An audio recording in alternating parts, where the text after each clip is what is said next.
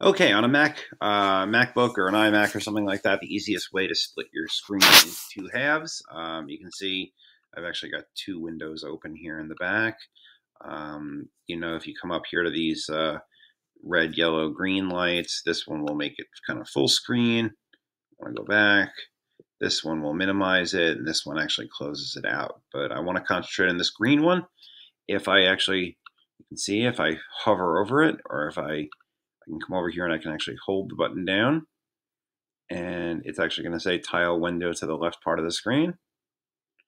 And then it's going to basically show me what other things I have open right now. So what I'm going to do is I would take another one of these windows and actually snap it. Maybe I want to put a Word document on the side and just select the other one. Now it actually has this really nice bar in the middle that I can kind of slide back and forth and change so it's not 50-50, it's more, 70-30, something like that. Hope that helps.